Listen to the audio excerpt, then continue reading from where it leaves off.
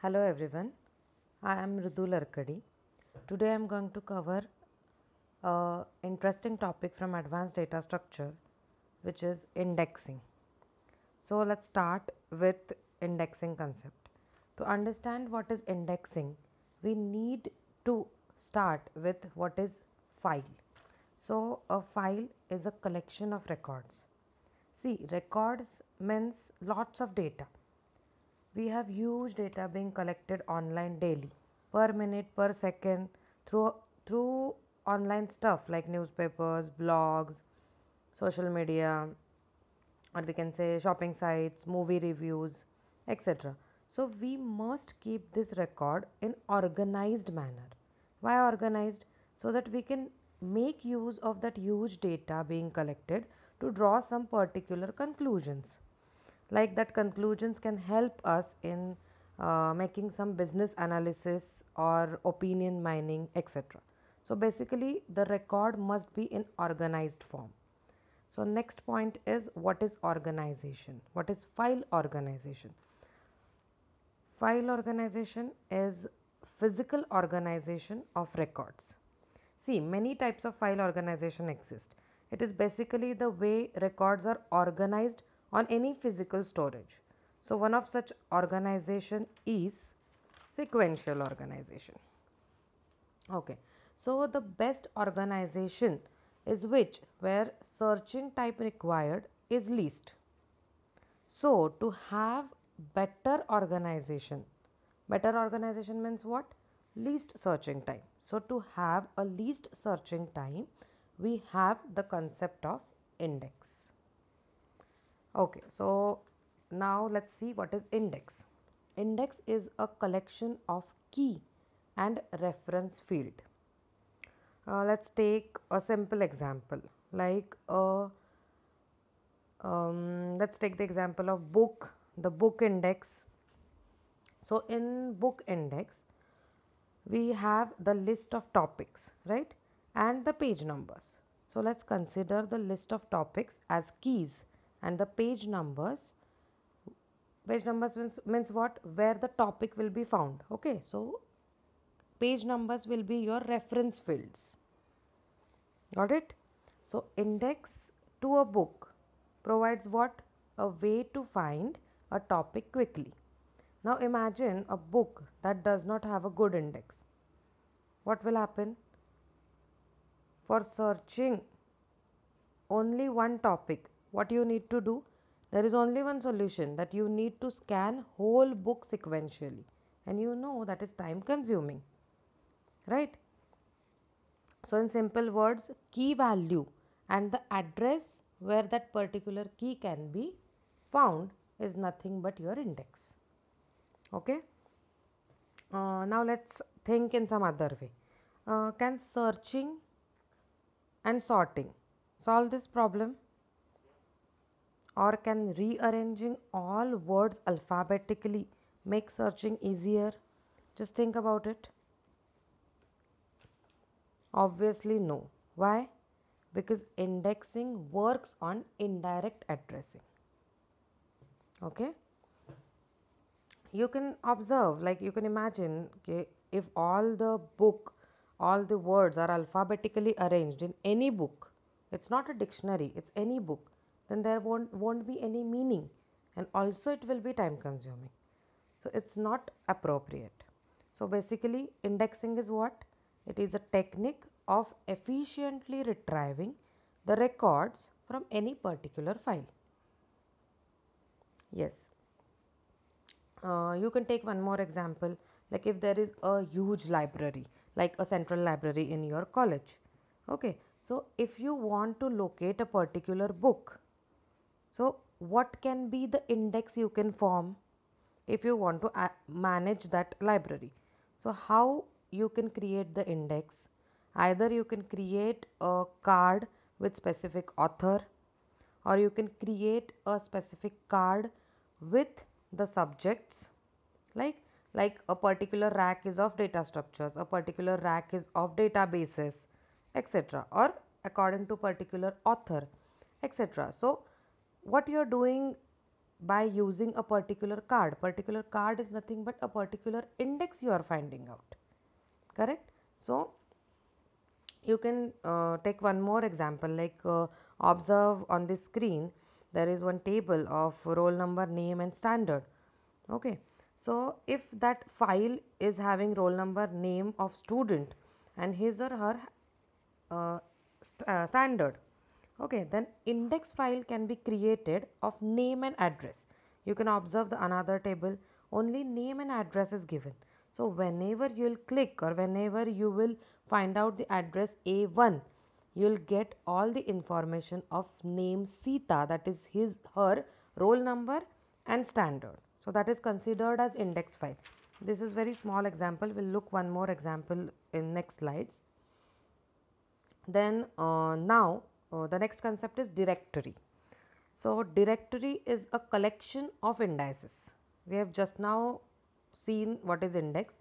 So when there is a collection of indices, it is called as directory. There are two types of indexes actually. One is dense index, one is non-dense index. So what do you mean by dense index? That I'll tell you now. If an index contains entry for every record, it is called as dense index. Okay, and when there is an entry for only some of the records, then it is non-dense index. Okay, so entry for every index or entry for every record is called as dense index, and entry for only some of the records is called as non-dense. So you can observe in the table that there is one table which is having a record, then EMP number, then name, then occupation of that employee and the disk address. Okay, now observe that table. Suppose P1 to P5 are the disk addresses where these records are stored. Okay, and if I consider a key as employee number, so what will be the index? The index will be, suppose in bracket 100 comma P1. Okay, so likewise 500 comma P2, 444 comma P3, 767 comma P4, 400 comma P5, that will be the indexes, right? So this is considered as dense index. Why? Because the key is distinct for all the records, right? There is an entry for each record, getting? So it is considered as dense index, right? Now let's take one more example. If I consider the key as occupation, so what is occupation? Developer or project head. There are two occupations considered in this particular table. Okay, so if I consider occupation as key, then what will be my index?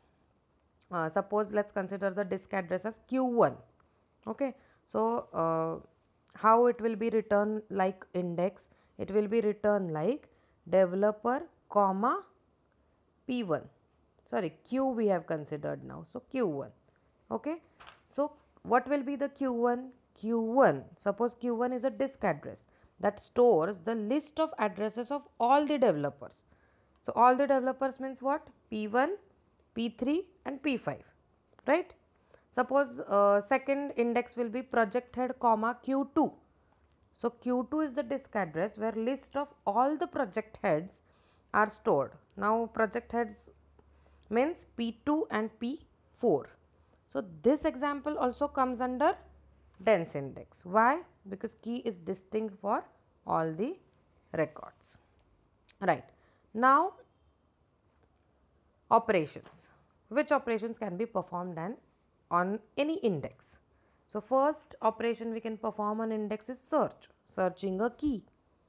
Second, modify, like modifying some entry in that particular index. Third is insert. Insert means what? Inserting any new entry. And delete. Delete means what? Deleting an entry from an index. Right. So this is all about indexing. Now there are some techniques of indexing. There are three techniques of indexing. First is cylinder surface indexing, second is hashed indexing, and third is tree indexing. Out of which first we'll see cylinder surface indexing. So can you observe that cylinder like surface in this particular PPT? Okay, so on this slide, this rectangular things are surface. Okay, then these surfaces are actually divided into some parts. Okay, so that this particular thing is called as track. Everything is stored on that track. Okay, so there are three cylinders are there, right, and all the records are stored on particular tracks. Okay, so I hope you have understood what is track and what is cylinder. So we are going to store something there which will help us in reducing the searching time. Okay, so this cylinder surface indexing is the simplest type of index organization. Actually, it is very useful for the primary key index of an sequentially ordered file. So the file must be sequentially ordered by something. Some column should be sequentially ordered, and in sequentially ordered file, physical sequence of the records is ordered by the key, some key. So that key is called as primary key. So in following table, or following means in the table which you can observe on slide, roll numbers are arranged sequentially, and roll number can be considered as primary key for the particular table. Okay, or record numbers can be said as primary key. So file will be placed on the hard disk. Now hard disk means what? That cylinders which I have drawn, and to locate the record position, cylinder and surface is used. Okay, so observe that table. In that table, can you observe the record is only name, roll number and marks, but next two columns saying that Sita information of Sita is placed on the cylinder 1 and surface 1. All the information of Ram is placed on cylinder 1 but surface 2. Okay, now I think I missed the point. What is surface, right? So surface are of two types. This front part is called as surface 1. Yes, and the bottom part is called as surface 2. Okay. So now how this indexing works is, we have to check only the highest marks values and that will be retrieved. So now observe on the first cylinder which marks are highest. On first cylinder which marks are highest. First cylinder is having Sita and Ram. Okay, Sita is having 70 marks, Ram is having 80 marks. So on cylinder 1, 80 marks are highest, right? Right. Okay, so there will be one index table, another table. That index table will have two columns only. Which two columns? First is cylinder. First column will be cylinder and second column will be the name of the students who is having highest marks. Okay, so the first entry in that index table will be 1 Ram. Correct. Now what will be the second entry? So we have to check the second cylinder. So second cylinder is having Lakshman and Geeta, out of which highest marks are 96, right? So 96 will be the second entry in our index table. First entry was 1 Ram. Now second entry will be 2 Geeta. And as the third cylinder is having only one entry, that entry will directly go in index table. So this third entry in the index table will be 3 Meena. Correct? So this is end of the part, cylinder surface indexing. Okay. Third, no, second second is what? Hashed indexing. In hashed indexing, it is same as hash table. Okay, but there are some defects in hash table. What that defects are? Good and general purpose hash functions are very difficult to find. Second is what? Static table size requires costly resizing if that indexed set to highly dynamic. Hmm? Third is what? Search performance degrades considerably as the table nears its capacity. So these are some defects from the hash table. So you are already aware about what is hash table. So it is similar to it. Then last one is tree indexing. In tree indexing, record is arranged in tree structure. Okay, so using it we have some advantages. What advantages? As the structured tree like BST and AVL, uh, it offers you indexing. So they are data independent, self-contained, then easily accommodates insertion and deletion. We have to balance the tree in AVL, right? So that balancing is relatively cheap, although it is complex, but the uh, cost required is cheap. It is design wise complex, but calculating efforts are low. Okay, but your tree indexing requires log and search cost, right, which is very much higher than the good hash table. So in tree indexing, the next solution is M-way tree, that is multi-way tree, which we are going to see in our next video. Okay, thank you.